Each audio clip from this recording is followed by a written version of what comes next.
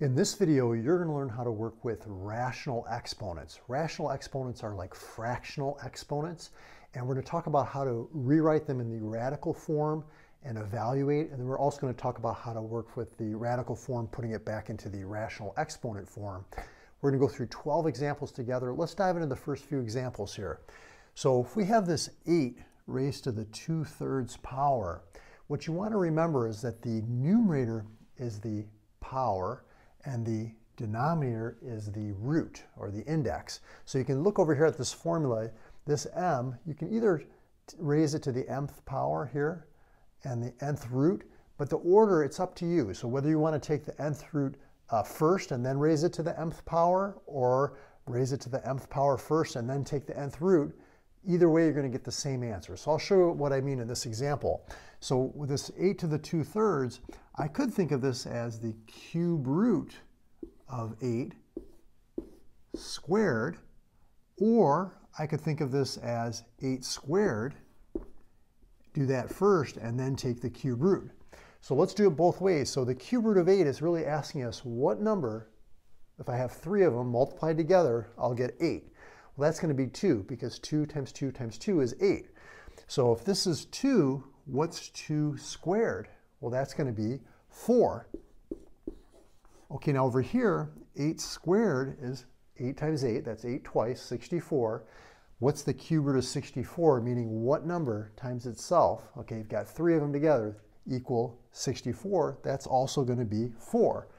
So either way, now my preference is to take the root first, okay, because that's going to make the number smaller. Then you can take that smaller number and raise it to the power, which is going to make it larger, and that tends to make it a little bit more manageable. Otherwise, sometimes when you raise it to the power first, you get such a large number, then it's then difficult to take the root, because trying to figure out what number times itself that many times to get that large number can be quite challenging.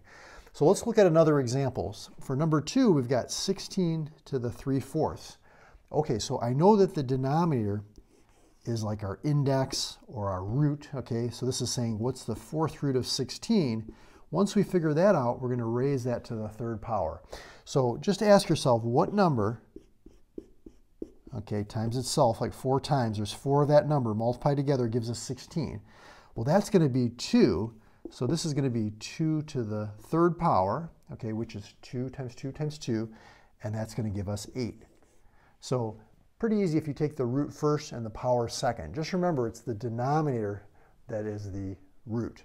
Okay, so for this one, number 3, what would you do for this one?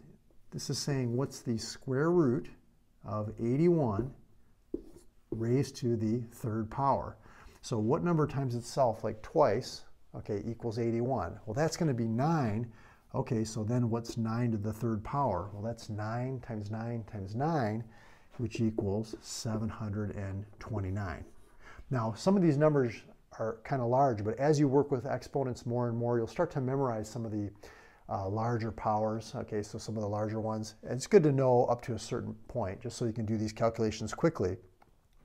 Okay, for number 4 now, what would you do on this one? 27 to the 1/3 power. Well, again, remember that denominator is the index or the root, so that's saying what's the cube root of 27? Then we can raise it to the 1st power. Of course, anything to the 1st power is itself. So this is really just saying what's the cube root of 27? So if we have that same number 3 times multiplied together to get 27, what would that number be? That's just going to be 3. Okay, and for number 5 over here, we've got 125 to the negative 2/3 power. Now, what happens when you have a negative exponent? Some students mistakenly think, oh, it's negative, so doesn't that mean that the answer is going to be negative? Not necessarily. Okay, this is a positive number. This negative exponent is really just telling us to take the reciprocal. Now, you can do this in any order, just like I showed you here, like you can take the root first and then the power second, or the power first and the root second. Same thing here. You could do this negative at the very end, and I'm just going to show you how that works. So if I think about this as the cube root of 125, okay, raised to the negative 2 power. So cube root of 125, what number 3 times multiplied together is 125? That's going to be 5, because 5 times 5 is 25. 25 times 5 is 125. So this is 5. Now 5 squared, we know that's 5 twice, like 5 times 5, that's 25. But then this negative, what the negative tells us to do is to take the reciprocal or flip it or move it to the other side of the fraction. So this is going to be 1 over 25. So let me erase the whiteboard. Let me show you some more examples. Okay, let's take a look at number 6. If you're getting the hang of this, try some of these problems on your own. Just pause the video and try it, and then we'll go through it.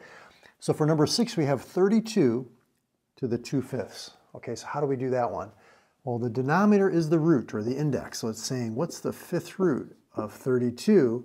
Then we're going to raise it to the 2nd power. Okay, so can we think of a number like if I multiply 5 of that number together, I get 32. Well, let's see, that's going to be 2, because 2 times 2 is 4, 4 times 2 is 8, 8 times 2 is 16, 16 times 2 is 32. So that's 5 2's multiplied together. So this is equal to 2 squared. Of course, 2 squared just means 2 times 2, which is equal to 4. Now the mistake that I don't want you to make that some students do is like this. They'll say, okay, 2 times 2 is 4, 4 times 4 is 16, 16 times 16 is 256. See, that's not actually what we're doing here. We're saying what number, that same number, 5 times. So it's like 2 times 2 is 4, then you take the 4 times 2 is 8, then 8 times 2 is 16, then 16 times 2 is 32. You don't want to do what I just showed you where you're like 4 times 4 is 16, 16 times 16. No, you just want to say what number that 5 times. Okay, so for number 7 now, how would you do this one? You've got negative 25 to the 3/2 power. Now notice it's not the exponent that's negative, it's this number that's negative, the base. So when we look at this, we can think of this as the 2 represents the square root of negative 25, and then remember the numerator is the power. What number times itself is negative 25? Well, 5 times 5 is positive 25. A negative 5 times a negative 5 is also positive 25. So we really can't take the square root of negative 25 without getting imaginary numbers. So for this one, we're just going to say there's no real solution, okay? It's not going to be a real number. Okay, for number 8 now, what do you think on this one? We've got 49 to the negative 3/2 power. How would you do that one? Okay, remember, denominator is the root, so that's really saying the square root. And by the way, you know, normally when we see a radical like this, when we don't see a number here, that's understood to be a 2, right? That's the square root. But you can write it here just to remind yourself, okay? And then we're going to raise this to the negative 3rd power. Now, one way to do this is just to take the reciprocal right at the beginning and say this is 1 over 49 to the 3/2, okay? And then you can say, all right, this is the square root of 49 cubed, right? So the denominator is the root or the index, and then the numerator is the power. We just took the reciprocal and moved it to the denominator. And then what number times itself is 49? Well, that's 7. 7 times 7 is 49. What's 7 cubed? That's 343. So this is 1 over 343. Okay, for number 9, see if you can do this one. What's negative 512 to the 5/9 power? Okay, now you might be saying, Mara, this is really big, I don't know what to do. So I want to show you a little trick or technique. You can take these numbers and you can do a prime factorization tree on them. Just ignore the negative for a moment. Let's just break this number down. If it's even, you can always cut it in half, right? So that's going to be 2 times 256. This is even, we can cut that in half. That's 2 times 128. This is even, 2 times 64. Now we're down to numbers we're more familiar with. We can say this is 8 times 8. 8 is 4 times 2, and 4 is 2 times 2. Now, if we just look at the ends of the branches, okay, ignoring these numbers here, okay, the numbers that are left there at the very ends, we're looking for 9 of the same number, okay, because we're saying what number times itself 9 times is 512. Well, if you notice, we've got 1, 2, 3, 4, 5, 6, 7, 8, 9 2s with nothing left over. So 512 is really like 2 to the 9th power. Well, the 9th root of 2 to the 9th, those are inverses or opposites. So you're just going to get 2.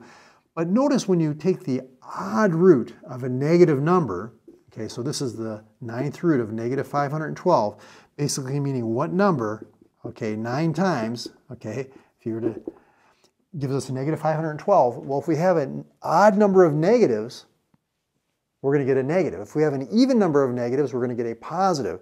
So in this case, this is actually going to be negative 2 times negative 2 times negative 2, 9 negative 2's. So this is negative 2 now raised to the 5th power. So negative 2 to the 5th power, that's negative 2 times negative 2, which is positive 4, times another negative 2 is negative 8, times another negative 2 is positive 16, times another negative 2 is negative 32. So one thing to watch out for is you can take the odd root of a negative number. You just can't take the even root of a negative number. That's going to give us imaginary numbers, or it's going to give us a situation like this where there's no real solution. So just be careful for that. Let me erase the whiteboard. Let's do a few more examples. Okay, we've already seen how to go from the rational exponent form or the fractional exponent to the radical form. Now we're going to take it the other direction from the radical form back to the rational exponent form. So it's good to know how to switch back and forth. See if you can try these three on your own, okay, using these formulas here. And while you do that, if you're thinking to yourself, man, Mario, I wish you were my math teacher. Why can't you just come into my school and teach me this, right?